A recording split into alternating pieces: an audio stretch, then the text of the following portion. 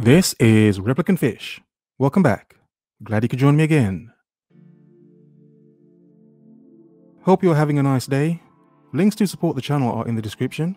Now I have something interesting here. It's something many of us can relate to, some of us have experienced, and some may be curious as to find out what it may be like. Now this situation here is a good example, because it's being told from the mother's perspective. Except this mother is basically saying and telling about how bad her daughter is for her husband. In fact, she actually likes her son-in-law. Let's begin from loveletters.boston.com. Don't ask me how I came across this article. I'm in the middle of my daughter's marriage. My concern is my daughter. She's married to a smart guy, of course, who has been a great father figure to her two daughters. My daughter is a sweet, caring, empathetic woman with everyone except her husband and her daughters. So this is a man that stepped up. He stepped up to the plate. You know, he manned up, if you will. He proved he could handle a strong woman with kids. Yeah. And in doing this, this man is not getting what he hoped to get, no matter how much work he put in. Yeah. She has confided in me that he's emotionless with her. No hugs, kisses, or sex. She harbors a lot of anger and takes it out on her husband. They have been married 10 years. He has confided in me that while he acknowledges her pain and disappointment, he can't maintain affectionate feelings for her because of the way she treats him. He's been to a counselor.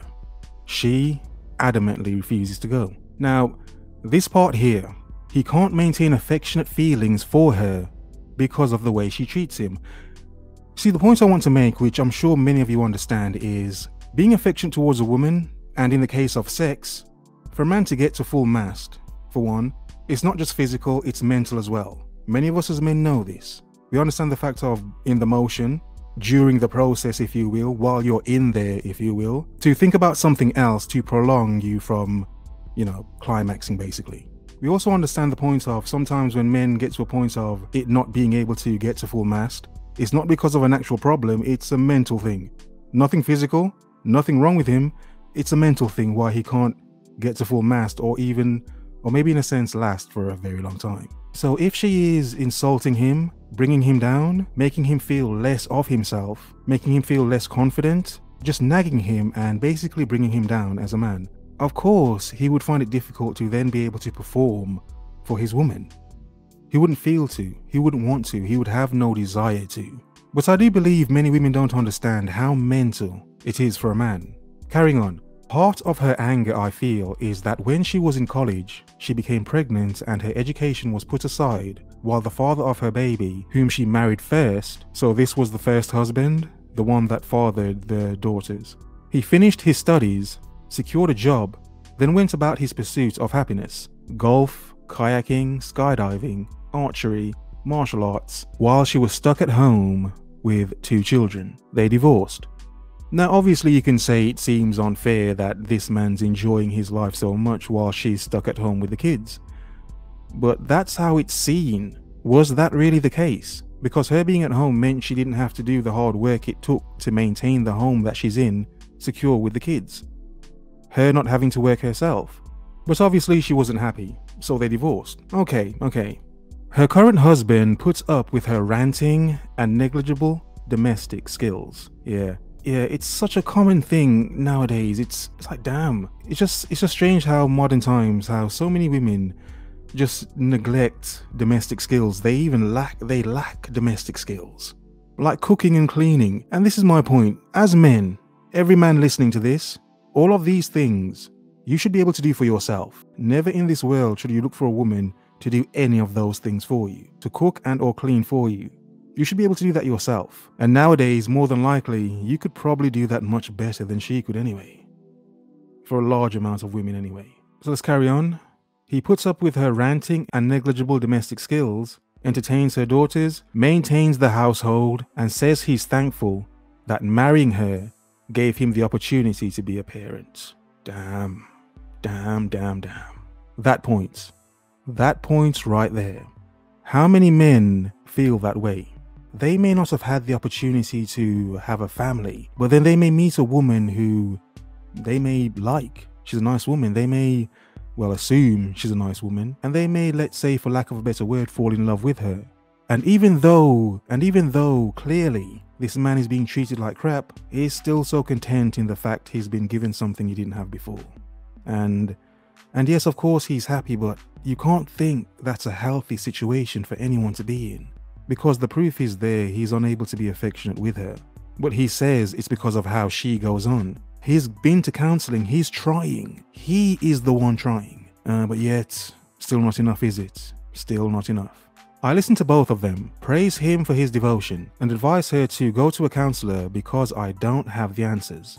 She says she's tried everything to make him understand her feelings. I say, she hasn't tried everything if she hasn't seen a counselor. He doesn't want a divorce.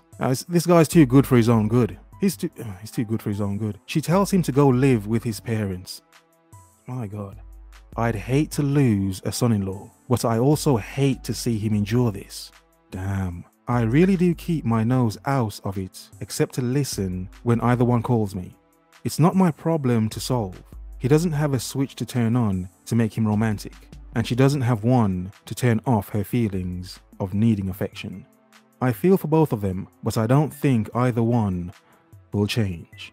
No, I don't believe either one will change either. And I do believe the best thing for the man to do is leave. A man so devoted, if she decides to leave him, think of how crushed he would be. Even in a situation where it's bad for him, he's so content that he wants to stay to make it work. What happens when she reaches a point where she says F it? How will this man handle it? Can he handle it? Would he be crushed afterwards? Will she take half or most of what he has? And will he willingly give it just to keep her happy?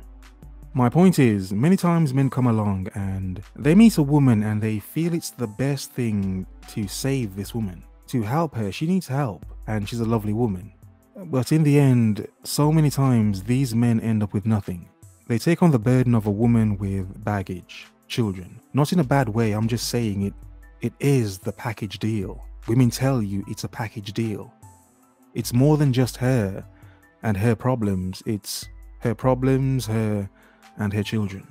And I would say this, some of you men listening that are so eager to get into a relationship that you would jump for a woman such as this, understand the outcome more than likely will not be good. Not for you anyway, not for you. You will never come first. It will never be about you. Never. It can't be. And if it ever is about you, then that's a neglectful mother to her kids. As I've said before, single men have options beyond options.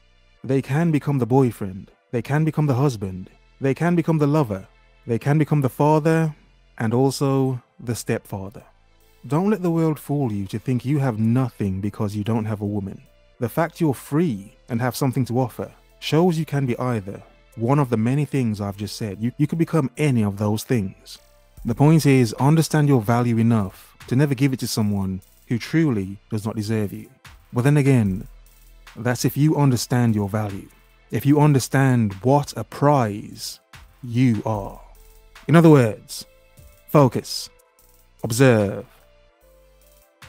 remember.